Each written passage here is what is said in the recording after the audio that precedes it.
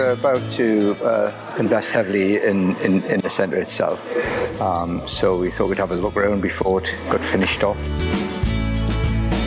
What we're trying to do is get social mobility, get people socially mobile by providing them with the skills to get jobs.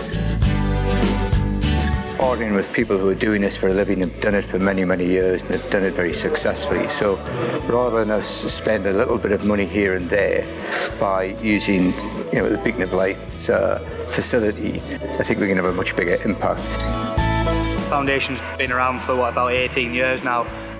Very good at what we do. We've got a strong track record, but we've never really had a home.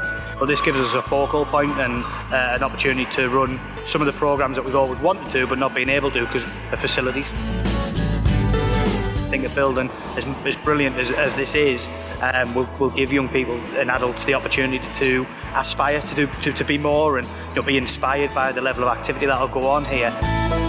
This is mind-blowing. This is fantastic, and all due to the people who run the Beacon of Light. This is, it's better than you couldn't look at plans and imagine this. So it's mind-blowing.